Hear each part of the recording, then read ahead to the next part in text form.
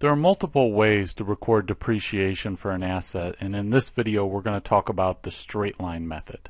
So let me just jump right into an example. So let's say that you have a pizzeria and you decide you're going to buy a new oven. So you have a pizza oven to cook your pizzas, and this oven is going to last, you estimate it'll have a useful life of 5 years. So that's useful life. That's how long you're going to use this asset.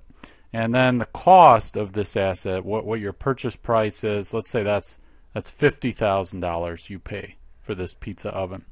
Now we have to think about this $50,000 here. How are we going to spread that cost over the useful life of the asset? And one way to do it is just kind of like to evenly spread it. For example, we just say, okay, let's just take this $50,000 cost and let's just divide it by the number of years that we're going to use the asset. 5 years. And that just means, okay, we use up $10,000 a year of this asset. We can think of that, that's our depreciation.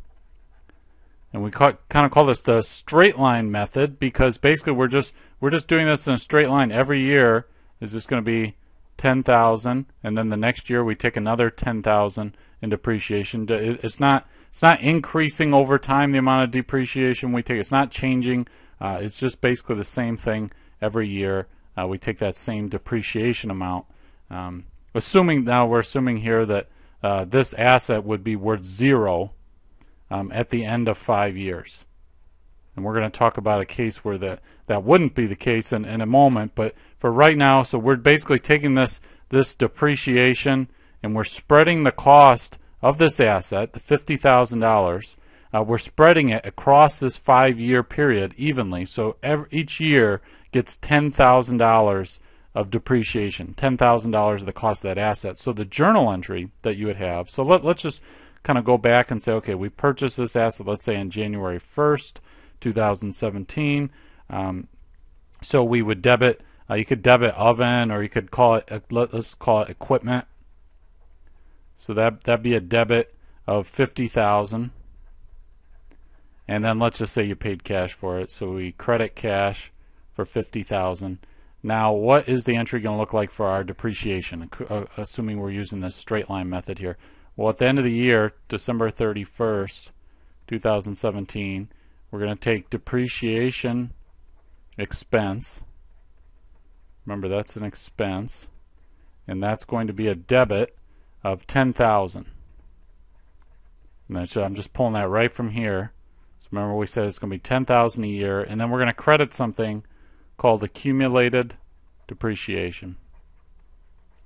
And then that's just going to be $10,000.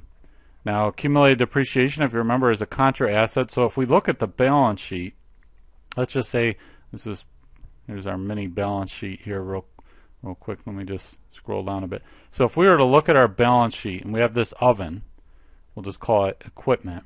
Let's just assume that this was our only PP&E. And so we've got this equipment. We're going to have, as of December 31st, we're going to have that equipment is recorded at cost of $50,000, but then we're going to subtract out the accumulated depreciation of $10,000. So we're really going to have $40,000. Now, what has happened here? Well, we've taken some of the cost of this asset and we've expensed it over, because now we've used this asset for one year, and so we've used basically 20%, 1 out of the 5 years of this asset. And so basically we took that as depreciation expense and we recorded it. Now, what if we say that this pizza oven at the end of the 5 years is not going to be worth 0? Let's say that it's going to be worth, I don't know, say $10,000.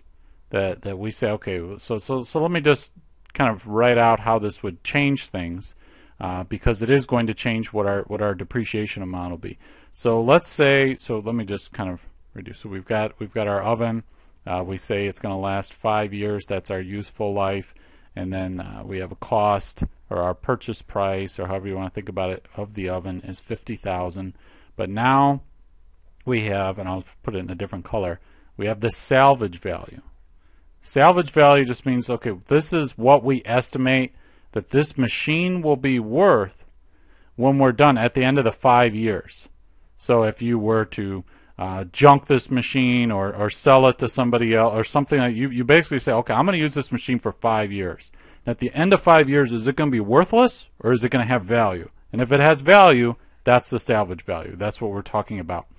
Now, we have to do a little change in our calculation. So now when we do the straight line method, and we take this 50,000 and spread it over the 5 years, we have to factor in this salvage value. And let me just show you. So here would be our formula. We'd say, okay, 50,000 minus that 10,000. And then we're going to spread it over the 5 years. Now let me explain why we're subtracting this 10,000. Because remember, what we're doing is we're taking the cost of the asset, this 50,000, and we're spreading it over the 5 years. That's why we're dividing by 5. But if we do that, if we don't account for this 10,000 value it's going to be having at the end, then basically we're depreciating this oven down to 0. But we know it's not worth 0 at the end of the 5 years. It's worth $10,000. So we have to account for that. We can't just depreciate the asset to 0. We would be understating the value of our assets, because at the end of 5 years, you'd look at our balance sheet and it would say, oh, well, we've got this oven is worth 0, but in reality, it has a value of $10,000. So we have to account for that so we don't depreciate this 10,000 value, or the residual value is another way of kind of thinking this salvage value. The asset is going to have residual value, remaining value at the end of the 5 years, so we don't depreciate the value that's still going to be there at the end. So in any event, we just end up with, now we have basically 40,000. This is the amount we are depreciating, divided by 5, and that's going to give us 8,000, and that's per year.